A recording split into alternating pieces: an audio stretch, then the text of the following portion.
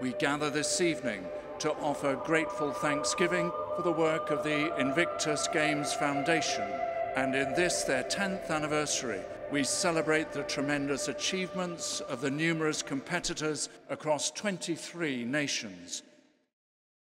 It matters not how straight the gate, how charged with punishments the scroll. I am the master of my fate.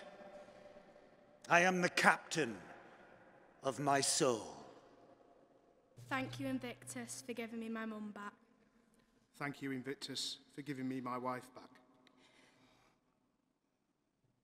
Thank you, Invictus, for giving me my life back.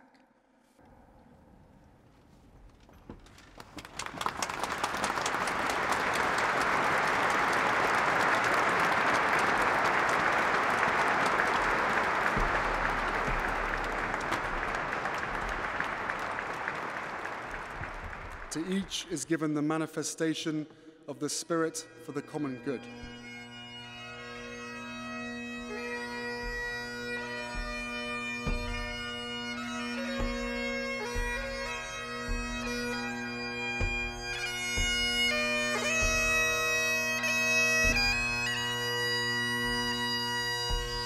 Draw near to those who are suffering.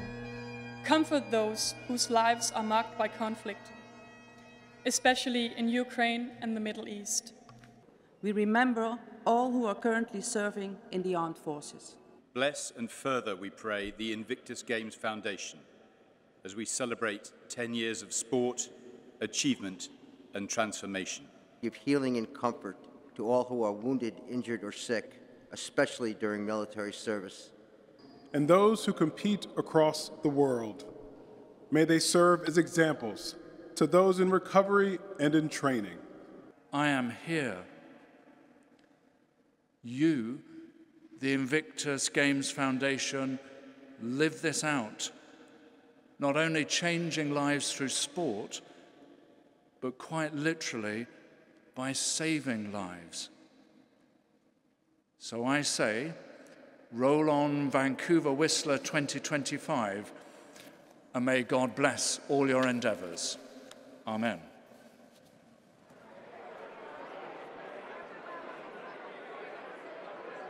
For me, this is really special because I watched the first games, the games in 2014, with my newborn daughter. And I looked at my daughter and thought, this little girl can't see Mummy just sat on the sofa and not doing anything. And I was really inspired.